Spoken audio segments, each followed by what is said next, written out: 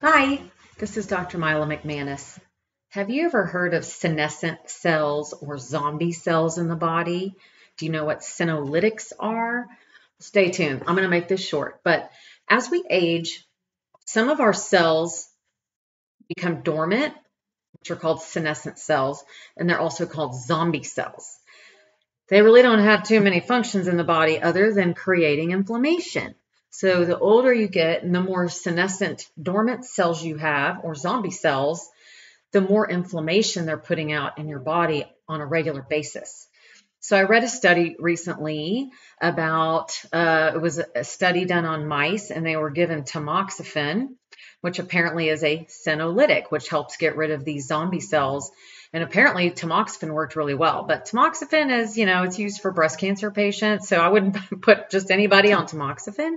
However, natural substances that are senolytics that will help clear out the zombie cells and therefore reduce inflammation in the body are quercetin, Quercetin,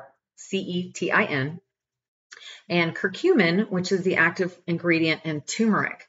So turmeric, everybody knows it's an anti-inflammatory, but guess what? It's also a senolytic. Guess what? It also fights cancer. Big fan of curcumin.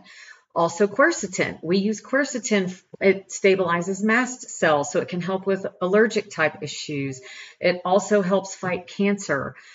We use it to lower uric acid levels. So I love finding substances where you can just kill a lot of birds with one stone. So consider taking curcumin and quercetin to get rid of your zombie cells.